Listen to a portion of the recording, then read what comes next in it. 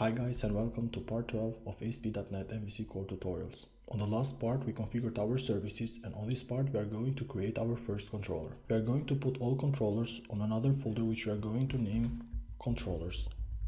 To create a controller, you add a normal class, you name the controller as you want. And I'm going to name it drinks controller since I'm going to use it for drinks. The controller convention is so the routing can easily find the controller without additional configuration. Adding the required controller ending makes it less likely that you would accidentally expose an object to MVC routing. Controllers need to inherit from controller base class, which belongs to Microsoft ASP.NET Core MVC namespace. Next, we create the constructor.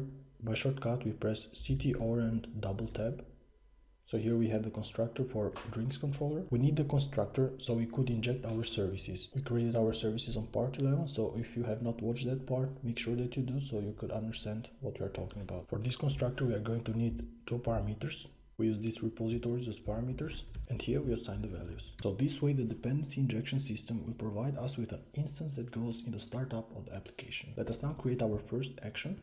We start by typing the public modifier, and then the type that the action is going to return, which is a view result, because we are going to display all our views in result, and we name it list. We name it list because this method is going to return a list of drinks. Before we return anything, we need to first get all the drinks, so we write var drinks, and we get all the drinks from drink repository dot drinks. So here we have all our drinks. Return them, view, and the view is going to have as a parameter our drinks.